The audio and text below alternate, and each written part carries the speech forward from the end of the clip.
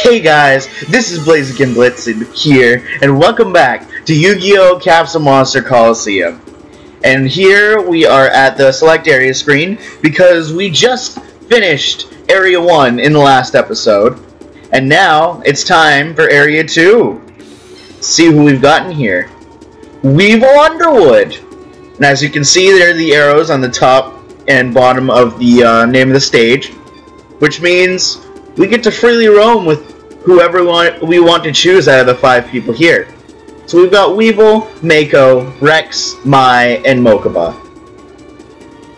I decided that I'm going to go in order, like, from whoever shows up first to whoever is last. So that means we're going in the order Weevil, Mako, Rex, Mai, Mokuba. So that means today, we're going to be taking on Weevil Underwood. Let's get it on. Last episode, we did some shopping to get the monsters that we needed. And now that we're through pretty much the tutorial area of Area 1, we actually get somewhere where you have to think about the moves you're making. And Weevil's a pretty good introduction to that, especially for my attribute that I chose here.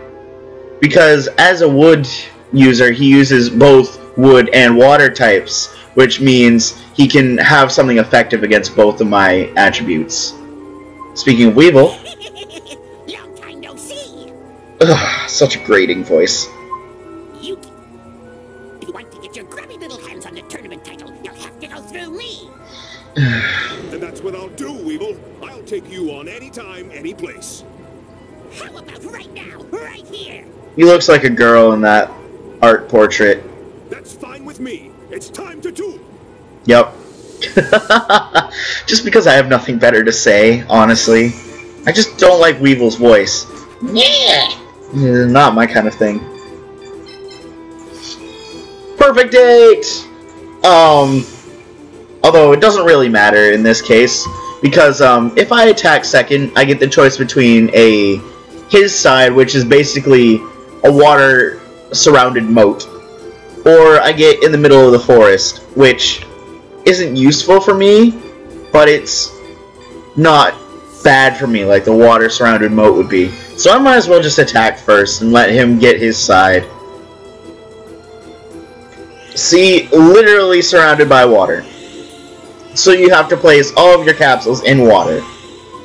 And putting fire monsters in water is not a good thing for me. So, starting out, we didn't lose anybody against Grandpa, so we have everybody that we have in our monster collection here. Starting out, I don't want too many wind monsters because he is wood attribute, and so he's going to use mostly wood, but I do want to bring 1 or 2. So, we're going to start out with a couple of flame vipers, because I don't use these things enough. As you can see, we've got a lot more MP than we usually would, because in Area 2 they allow you to use monsters with a higher MP cost. It's pretty nice. Let's bring Kurama as our wind attribute. Let's bring a Fire Reaper. We have 279 left.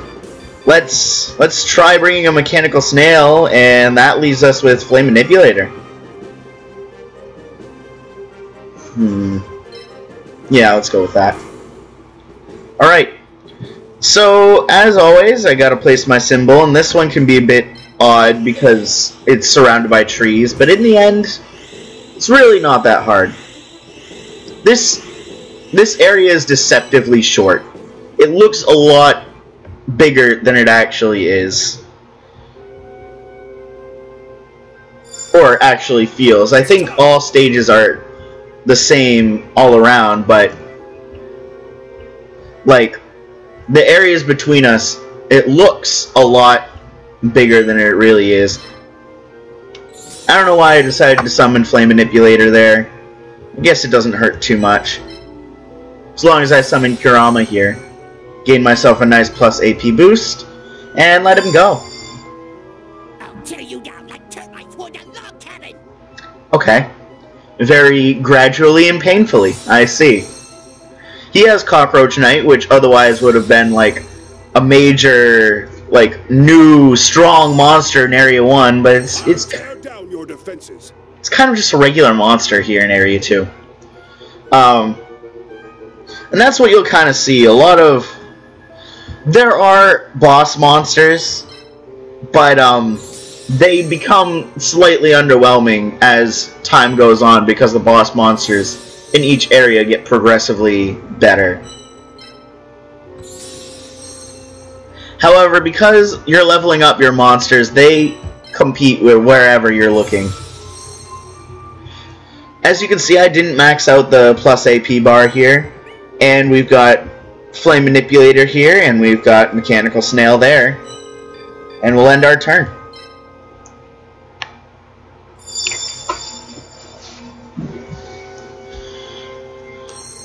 Weevil didn't max it out either, but he also didn't bring the max amount of monsters, which Area 2 will still do that. It's still trying to ease you into the game. Area 3 is when things start to get actually, like, you actually need to think about what you're doing. Area 2 tries to do it to some extent, and there will be some times where you can get really tripped up in Area 2. But it's still pretty easy overall. Where's that tree? If you press the start button, you can pull up a grid to see where your monsters can move and where they can't. And that can make it a little bit easier. I just kind of wanted to see where the trees were, because it can get kind of clouded up. Camera can get kind of wonky here. I've moved all my monsters forward, and now I just kind of gotta wait for him. Summon your monsters quicker, Weevil. That might help things.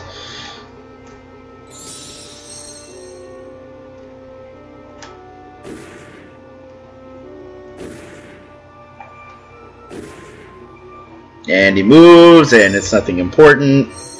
So we're just gonna keep on moving. Okay. So you guys, you can't do a whole lot. You can move, but you can't move very far. So I'll move closer to you all. Just kind of work from there. I don't want Kurama to get too close. Although it's not going to be really threatened from there either. So it can just go right there. And then I can only move one of my Flame Vipers due to the lack of AP, so I'll just kind of place you here and we're done.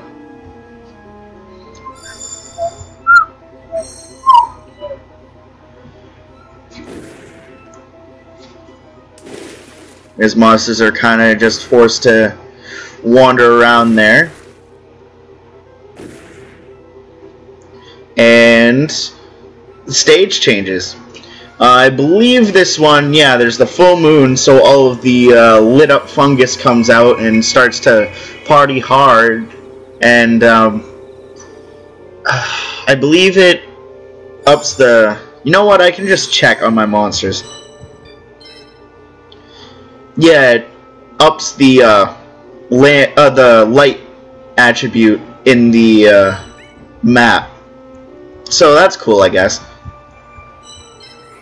I say it is time to do some mass killings.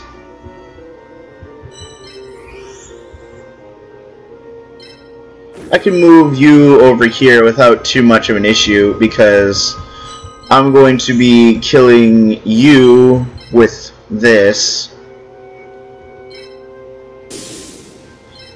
I wasn't able to kill him with that before, but since my symbol leveled up, I'm able to do that much more efficiently. And there's a level up for Fire Reaper right in the battle. Not bad. Not bad at all. That was your first, but it will definitely not be your last. Most definitely. It's all part of my plan. Losing is losing part of your plan. I wasn't aware that losing was a good plan. But whatever. I guess that's your decision now, isn't it? I'll just destroy this thing for you. Just continue your plans, yeah. Can you reach Mr. Shovel Crusher over there? Yes, you can. Can you kill Shovel Crusher? Yes, you can. Hey, nice placement.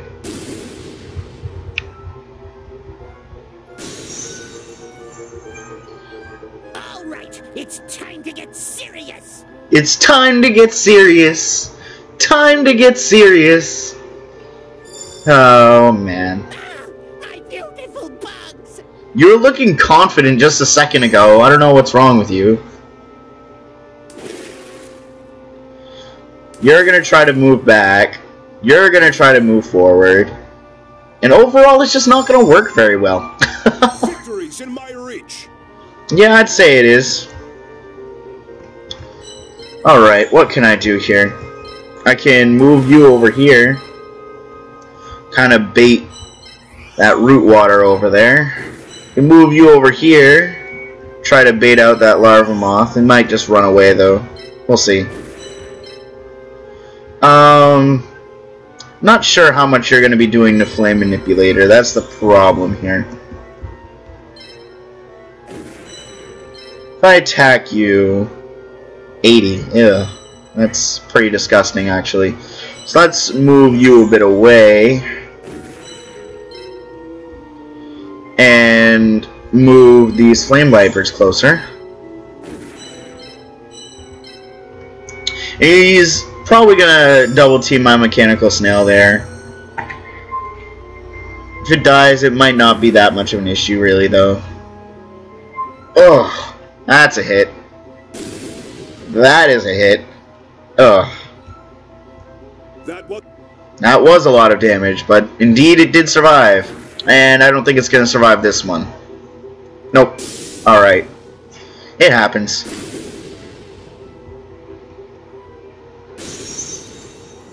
As you can see, just because a monster is expensive doesn't mean it's necessarily the best monster. Also means that I'm not smart. Alright, so... how are you doing placement-wise? Not very well. Okay. Well, that settles that then. Can you move forward enough? No, you can't. I don't think you can survive a hit from root water. So I think the best thing to do is move you back. Yeah. Lure them over here.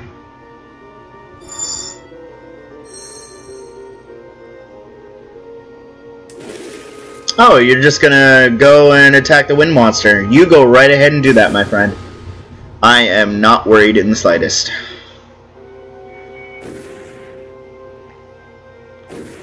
That was probably a perfect turn, in my opinion. And as you can see, after a while, the sun moves away again, and all of the fungus just kind of slunks off. And we're back to the way... Oh yeah, rain. I forgot about the rain. Yeah, this place rains when it's not moonshine. Moonshine. Oh, there's a little bit of thunder. But I should be able to still knock you out, yeah. Because I'm pretty sure my wind monster actually gets a boost from this, so... And then, even though my fire monsters are probably weakened by the rain, I'm 100% sure I can still take you out and win from here. This will finish you. Yes, it will.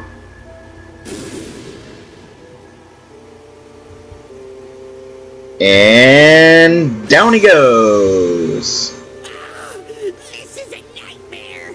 You should have prepared harder. You knew I was coming. Why didn't you just, like, I don't know, do better? Area 2 can be kind of pathetic. Oh, how could I lose? Because you're bad. Duel is never over until the very end. Ugh, so screechy. It's horrible. It's horrible. And And okay, we get our MP, we get our experience.